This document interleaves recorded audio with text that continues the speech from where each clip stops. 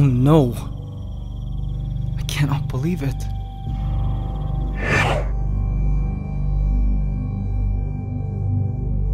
If you read the title, you know why I am freaking out. And it's true. Something is killing our ant colony.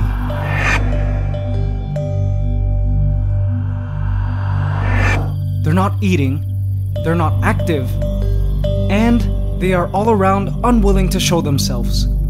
And I have no idea why.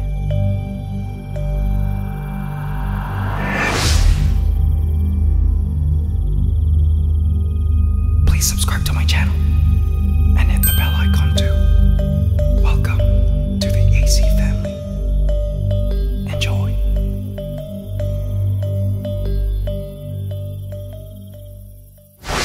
So how did this all start? If you're new to the channel, let's catch you up to speed. Last week, we moved the Titans, our awesome polymorphic colony of Asian Marauder ants, into this newly designed terrarium.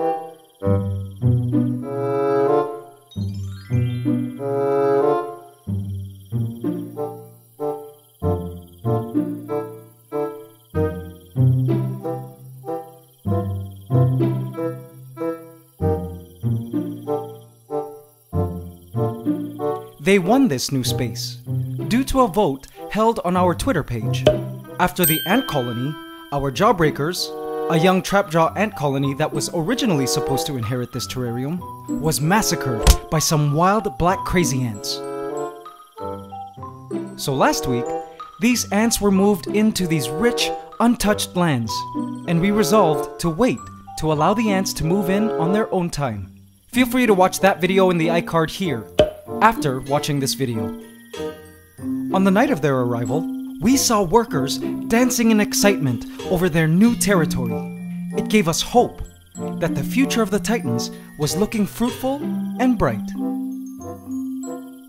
Fast forward 5 days later, and the colony, surprisingly, has still not moved out of their original towers. There are less workers seen foraging, and they don't leave the vicinity to wander beyond the towers. In fact, the only new land they would travel upon within this terrarium is the little area of soil and sphagnum moss between the two towers. I couldn't even see any ants coming in or out of the second tower. I have no idea where they have disappeared to. This terrarium itself has already begun to take shape and flourish. The air plants have begun to flower with blooms opening to greet the sky. To see such beautifully thriving plant life was such a contrast to the seemingly desolate ant space. All ants that were seen entered and exited from a tiny ant hole in the first tower here, and another here in the third middle tower. As soon as I sensed something was wrong, I offered the colony some food, which actually is our AC custom every time an ant colony moves into a new home. At first, the workers seemed enlivened at the presence of the food. But a few minutes later, the ants seemed to ignore it. It was peculiar because these ants love their insects. Remember what happened when we first gave them a cockroach? I tried to offer a drop of honey. Perhaps the colony was lacking carbohydrates and just needed an energy boost. But that too was no use. They ignored it and didn't even touch the drop of sweet goods. It was so disheartening to see the Titans not doing well. What could possibly be going wrong? Let's take a look at the possibilities. This ant species, known as Carebara diversa, is actually notoriously known by ant keepers as an extremely difficult species of ant to keep in captivity. Even the most advanced and experienced ant keepers have been unable to keep them alive in a captive setting. I myself have tried to rear colonies of this species from just a queen, and all 4 attempts ended in failure, with the queen and all her brood ultimately dying out. The species was written about in a best-selling book, Adventures Among Ants, by a famous entomologist and friend of mine, Mark Moffat, also known as Dr. Bugs. as he recounts the complexity of the Asian marauder ant lifestyle in the wild. A lot is still left to be discovered about the lives of this ant species, but Mark Moffat pointed out something quite interesting about marauder ants and captivity in a past interview with us on this channel. Check out what he said. Yeah. I, in fact, love to keep pets, but I found that I'm really a field guy. I find, you know, even the ant I studied for my thesis, the marauder ant, you could put it in captivity and all its behavior would fall apart. So I don't trust captivity that much. Mark went on to say that because the wild setting is so different from the captive setting, he prefers to take his research and photos of marauder ants in the wild. Fact is, not all ants adapt well to captivity, and our titans are indeed classified as such ants. Very sensitive and hard to keep in captivity. In a previous video, we've seen these ants in action in the wild during a recent visit to a city called Laguna here in the Philippines, where they can be found. They are actually very lively ants that eat a lot, create huge foraging trails, and have awesome super majors, the extra large workers with massive heads. Compare the vigor of this wild colony with our titans here. You will notice the great contrast. What could we possibly be missing among our captive provisions that these ants get in the wild that cause them to thrive? A friend of mine, who sold the titans to me through the GAN project, told me that he found the ants had certain chambers in their nest with dried pieces of compost and leaf litter that was clearly collected from the vicinity. It sounds odd, but perhaps it suggested that the ants were using the compost somehow? Perhaps to culture fungus, or colonies of decomposer creatures to eat, perhaps? These ants are not known to do this, and it would be new information if that were the case. The GAN farmer also suspected that the ants were collecting cow dung. This was interesting because one of the constituents of the soils I added to this terrarium did in fact contain a small percentage of cow manure, but I didn't see evidence of the ants eagerly moving into the terrarium at all. Scientists still don't know a whole lot about these ants, and neither do us ant keepers. So it is no surprise that they aren't doing so well despite this lush territory we're providing them. There seems to be some essential element we're missing, that we might be failing to provide the ants here, or might actually be providing that may in fact be killing them. I figured it might possibly be the water, so I made sure to only give the ants purified water. I also was aware that the ants require a lot of humidity, so I made sure their towers, when they were living in just the towers, as well as this new terrarium, were humid and moist all the time. Perhaps the terrarium was too open an area space for them? But how then would they deal with open spaces in the wild? So many questions, so little answers, and all I could do was watch.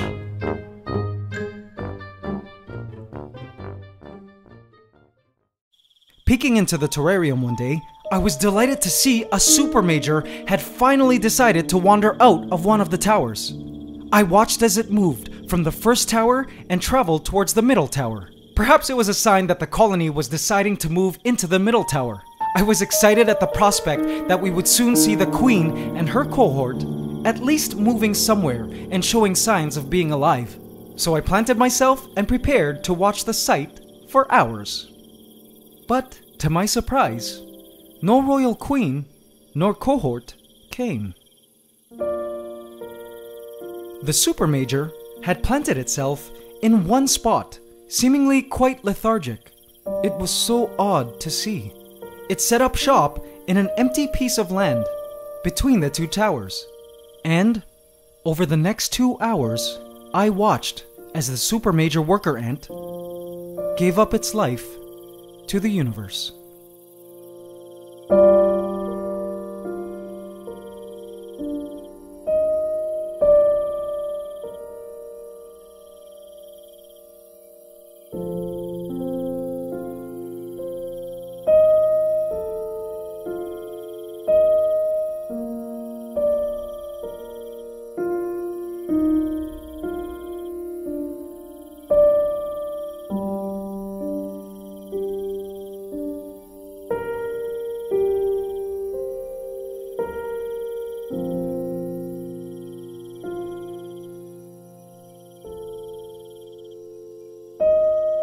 I had never before watched an ant die. But the whole time, my heart was in my throat. It was sad and really hurt to watch. The lifeless supermajor lay motionless in the soil.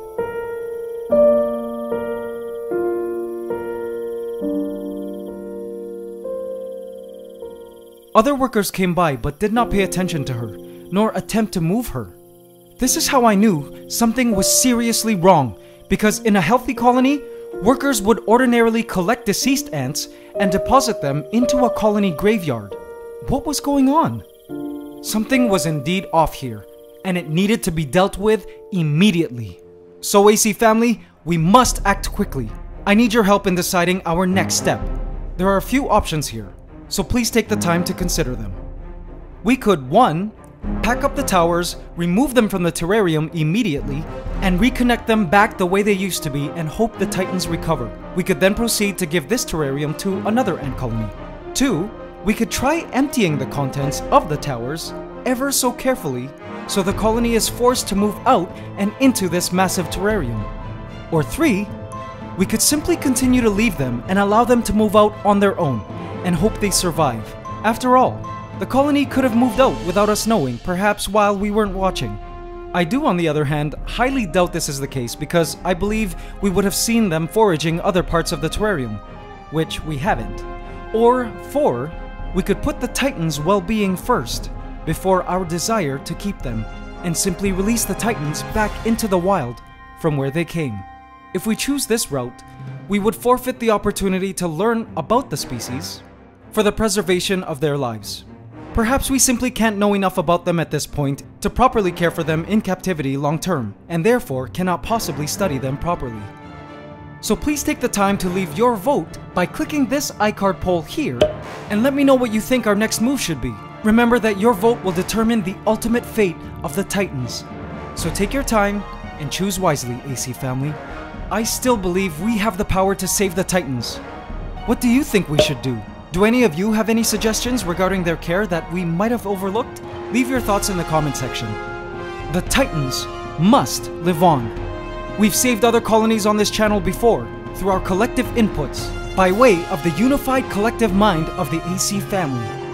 And like ants, we've solved these problems triumphantly. Let us go forth and help these ants that need us in this tough time. Long live the Titans.